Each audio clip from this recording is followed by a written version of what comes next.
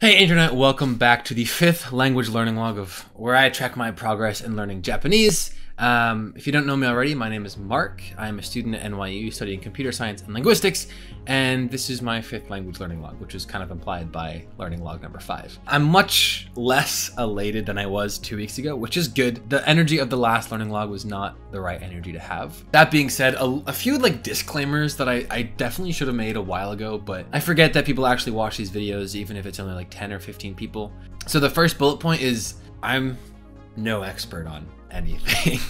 What I say in these videos is not like the final word. I think it was unfortunate that the last one was about grammar, and I also chose to make that the most unstructured learning log because I don't think grammar is itself all important for learning a language. I just really enjoy grammar, and so that was most of last time and trying to communicate that, but it just bombed. I even checked off the box that said show this to my subscribers because I was like, this is not a good learning log. But someone left a really thoughtful comment and I was like, okay, I need to be aware of these things. I don't need to put emphasis on grammar or whatever more than anything else. I'm just trying to find my own method and see if it works, since I've noticed throughout my linguistics classes these things have helped me. And that's the idea with these learning logs. For the first chunk of it, I will talk about some principle of linguistics, open your mind to a few new terms or such, and hopefully that helps you on your language learning journey. A quote by Ralph Waldo Emerson is, "As to methods, there may be a million and then some, but principles are few. The man who grasps principles can successfully select his own methods. The man who tries methods, ignoring principles, is sure to have trouble." Long story short, don't look at me and be like, I'm gonna do this and it's gonna work for me, because the same thing won't work for everybody. My pet theory, my little theory that I'm trying out, is about linguistics, not grammar. I put too much emphasis on grammar, technically on purpose in the last video, but I think as an adult, having an understanding of linguistics is truly important. Long story short, if we can teach ourselves, whether it be grammar frames, phonological frames, semantic frames, pragmatics, idiomatic expressions, which technically falls under semantics in my head, all that stuff of language, then as we immerse ourselves by watching TV or reading, we can more aptly assign things to a certain part of a pattern. Immersion is great. Everything points to immersion as of right now, pretty much, but I'm just trying a different road. Immersion is super important, of course. You need to hear things, whatever. We shouldn't try to replicate exactly what kids do. That's all my little theory here is. And that's all it is, a theory. I have not proven anything. I'm also not... I have 2 linguistics classes before I have a degree in it, so listen to me, try things out, see if it works for you, whatever. In that context, there's a book, I'll be talking about why I haven't finished this later, called Making Sense of Japanese, and it talks about some really cool nuances of a language, and as adults, we can understand those nuances on a general level. You can explain to me the nuances between wa and ga in Japanese in English, and I can understand it. You don't have to, do it in Japanese. That's the first 2 minutes of this video, whatever. Each of these learning logs starts off with just some idea of linguistics to say, here's something you might not know about. Again, it's unfortunate that the energy of the last one was so all over the place. This one is much more structured, not as structured as the first 3 though. As an adult, I think linguistics is important. You don't need to put your head in a textbook. I'd probably encourage you not to. I just don't think immersion is the only component. It's an important one, but my theory is testing linguistics. So that being said, today we're talking about phonetics and phonology. So quick disclaimer for this as well. This is my worst area of linguistics for 2 reasons. One, it was the unit I did worst on in my Linguistics 1 class. And 2, I haven't taken any explicit phonology classes. I took phonetics, which was taught in French about French phonetics, so that's where a lot of this comes from, but I've never taken a phonology class. And if you don't know the difference, phonetics is sort of a subset of phonology, as far as I like to think about it. Phonetics is all about classifying speech sounds and whatnot. It's the study of speech sounds and what classification they're under, whether it be anatomical or whatever. And then phonology deals with systems of sounds, and so you can kind of think as phonetics as a subset of phonology, because phonology often looks at phonetics and then brings it into a bigger picture. Today's thing is really quick because, again, I have not read as much on phonetics and phonology or learned as much as I have semantics and grammar. Semantics is my vibe, which is actually, I think the next learning log is the philosophical one where I might talk about semantics. But that aside, when it comes to phonetics, I think the important thing to understand is that there are different sounds. For example, I'm going to just insert a quick clip from, I believe, learning log 3, where I talked about voiced and voiceless sounds in Japanese. Ka, ki, ku, ke, and ko are all ga, gi, gu, ge, and go, which is the voiced sound. G is the voiced version of k. So the idea here is that if we can understand that there is a pattern between sounds, as well as there being sounds that we, as native speakers of whatever language we speak, don't know of, that we can't make. In theory, in very strongly studied and proven theory, babies can make all of the available sounds, and as you grow up, within the first, I believe, 6 months, if I remember from my class correctly, babies take all these sounds and narrow them down, more or less, to what they're hearing. And babies can make distinctions very surprisingly early on between different sounds in different languages. Being aware that these different sounds exist can make learning to speak a little easier, a little more focused, because, as my pet theory might state, we as adults can't just keep hearing the same sound over and over again and try to replicate it. We could, but that's gonna take a while. But if you look for x-rays, or I should say ultrasounds online about the anatomy of the throat, of the mouth, of the tongue, and understand these different sounds, you can make a bunch of different sounds, I guess. Simple example is the French R. The English R is very difficult for French speakers, and the French R is very difficult for English speakers. Well, how can I not think of a single ranger? I don't know if that's a thing, but ranger, that R is not an easy sound to make when you're first learning French. I don't even think I have it fully there. But the R, like that's a hard sound to make. For Japanese speakers, the L sound, la, a lateral liquid or glide, I think the liquid and the glide are the same thing. Post me, you know what to do. Very difficult sound to make, but if you can study these sounds, listen to them, it's very helpful. And how to do that, I'll get to in just a second. And then phonology is the bigger picture, and that's what I think is relevant to learning a new language. My, slightly educated opinion here. Look up your target language's sound inventory and look up your native language's sound inventory. So random tabs aside, if we go ahead and look at English phonology on Wikipedia, I'm kind of weirdly centered on the face cam, whatever. Go down, this here is your sound inventory, at least of consonants. These symbols might not make any sense to you, these words might not make any sense to you. All of this is kind of explaining your anatomy. You can hover over Wikipedia. I encourage you to do your own level of research. A good reference is iphr.com. Scrolling down, and you can hear what these all sound like. Now, if I go to Japanese phonology, which in theory I should be able to just change this to Japanese, yep. The chart is filled in differently. There are different sounds in the language, but there are also the same sounds. And, you can read all this if you want. But yeah, I think this is really important because when I first learned about these, it kind of blew my mind. F and V, again, I talked about it in that clip. Alveolar, specifically part of the mouth. And then if we look at Japanese again, I should just open these in separate tabs, but let's look for the glide here. Alveolar approximant. All right, maybe I'm just totally wrong about. I think approximants are glides or something like that. I could be wrong. Again, post me, you know what to do. But if we look at alveolar approximant, we go to Japanese. There are no approximates, I guess, in Japanese, which again, I don't, semi-vowels, interesting. Okay. I just learned something new. Again, I don't know much about that. It's good to do the research, hear these sounds, because according to this small pet theory of mine, right, if we can teach ourselves that these sounds exist, then when we immerse ourselves, we watch TV, listen to podcasts, listen to music, something I've been doing a lot recently. Wow, this is getting long. It can help us make more use of that immersion. On a very simple level, as young children, babies even, it's no longer a matter of taking all the sounds we can make and narrowing them down to our target language. It's now a matter of learning the anatomy, how to make those new sounds, and making that implicit memorization. Very simple example in Japanese, the ri is not, I don't think I have that right yet, but it's not ri. It's not ri, re, ro. It's ri, re, ro. Again, I don't know if I have that right, but I think I'm on the right track. Speaking can be one of the hardest parts of a language, and if that's one of your incentives, this is something to look into so that you can put effort into your accent. It's not je voudrais une baguette s'il vous plaît, it's je voudrais une baguette s'il vous plaît. Again, my French accent's not perfect, but I'm making an effort, and that's what counts. That's it for phonetics and phonology. The idea from now on is just make you aware of these things. You get to self-moderate your own research and what you do. I would simply encourage you to look into these things. My progress. It's my turn now. If you don't care about my progress, you can leave. If you care, you can stay. If you have nothing better to do, stay. Give me the watch time. It's okay. Goal review was to read the first short story in this book, finish this book called Making Sense of Japanese, and start speaking by August 1st. That being said, I've recorded some progress clips and some things I've noticed throughout the week. I'm gonna try and cut those down to 2 minutes, and we'll put that in now.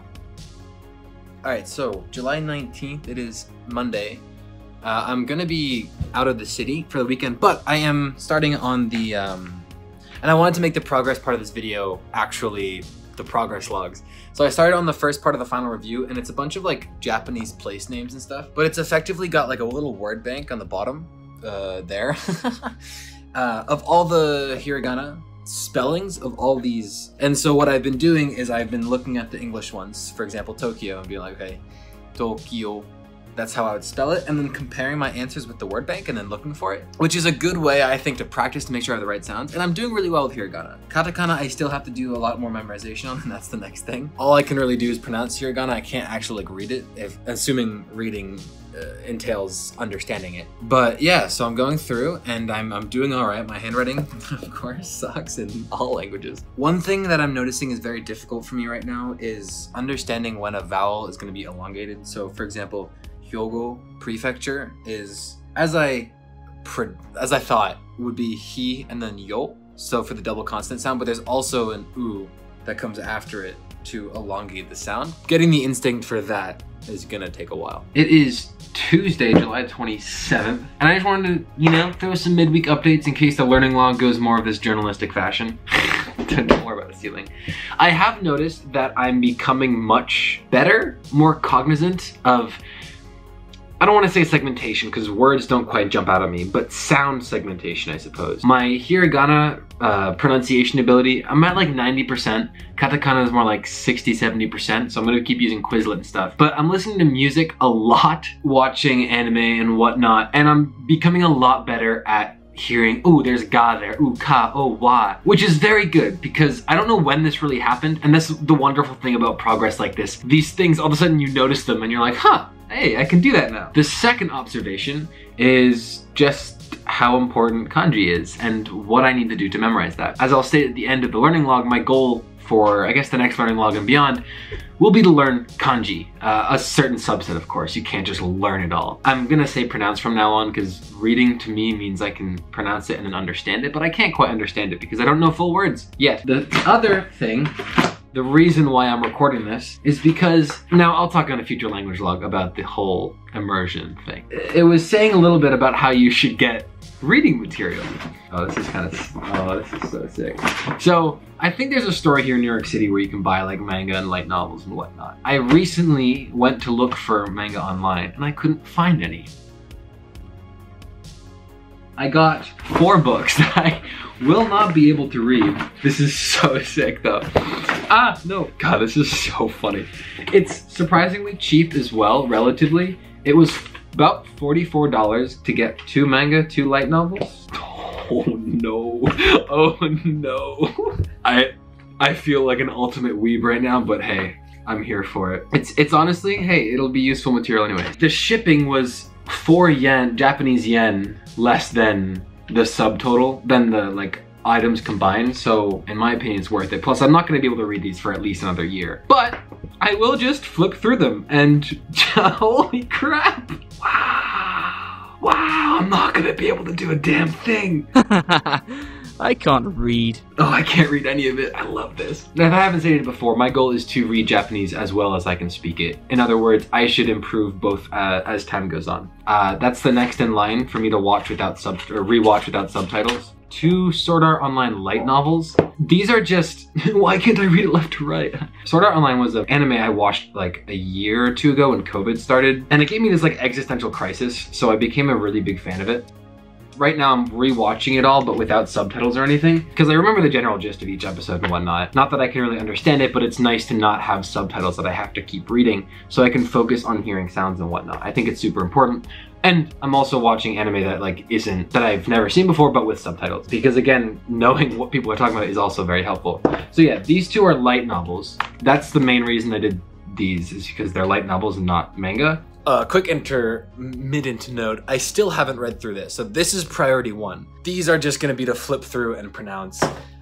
This is where I start my understanding and how much I can understand and read and whatever. I don't know, this is what I would consider like a middle school, early high school reading, like the equivalent of Ranger's Apprentice, I guess.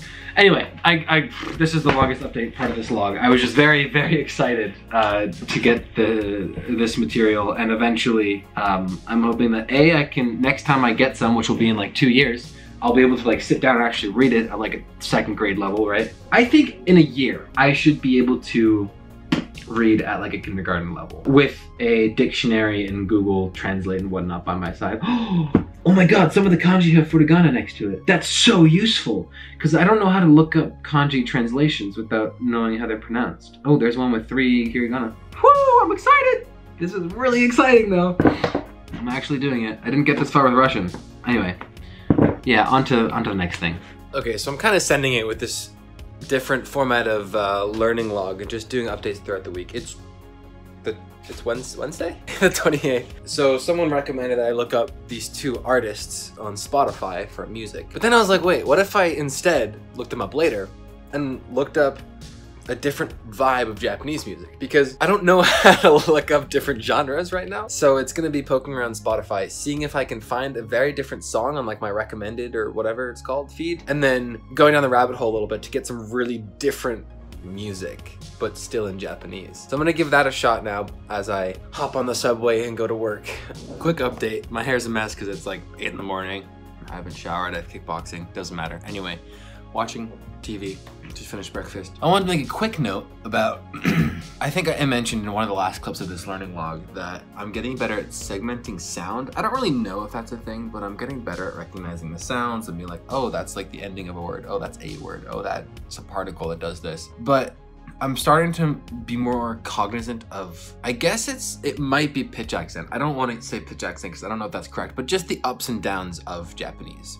I don't want to say pitch accent because I don't think I'm grasping the influence of pitch accent on the language, but I am noticing the ups and downs more and more now, as opposed to just, oh, it was, you know, these couple of sounds. No, it's these couple of sounds said in this particular way. And we're back. Wonderful. 1 second for me, maybe 2, maybe 3 minutes for you. So that's kind of been some observations throughout the week. All in all, pretty poor progress on my behalf. I simply don't think I've been clear enough on my goals. And more importantly, I haven't been explicit enough on my deadlines. So right here in front of me, I have some very explicit deadlines.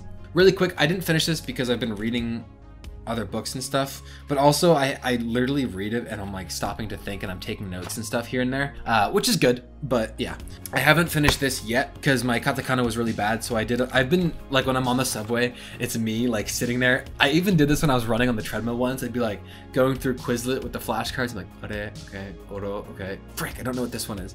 Like saying this out loud. And it's been great practice. I think my hiragana, I've got like 90% of them down. Katakana, 60, 70%. Reading through this short story is kind of funny because I can hear how slow I'm going. Picking a random sentence here. Ayako no ne no, is that me? That's me no mae ni ha. Could be wa, I don't know if that's a subject or topic. Chi sata otoi. Again, my accent's probably crap, but I'm reading slowly. The good thing is I'm reading, even though I'm reading really slowly. And what's more important for me is that 2 weeks ago, I was looking at that and every third kana, I'd be like, frick, I don't know what this one is. But now I'm better at it. So it's been, it's been good to learn the kana, but I'm way behind. That being said, all on explicit deadlines, my new goals are to finish this writing book by Wednesday. Depending on how editing this goes, I'm gonna do the midweek clips again, but all it comes down to is practice, practice, practice. And there's a word search stuff. So yeah. Finish this by Wednesday. All in all, I think I have too much to do when I sit down, or too much I can do when I sit down to study Japanese. And a lot of the times it turned out to just be reading this or going on Hey Lingo or something. Speaking of language learning apps, if you want a free Ling app subscription for a few weeks, let me know in the comments. Just let me know what you're learning or working on. There we go. I am gonna put a time block aside on Thursday to sit down for an hour and a half, go through the short story, read it, and go back and forth between the kanji, which I'm going to be talking about in just a minute, between kanji and the bold vocab that I don't know, and looking at some grammar things, because if there's vocab there, like a name, I know that ha pronounced wa when it's the particle, indicates that a topic, but I don't know a lot of them.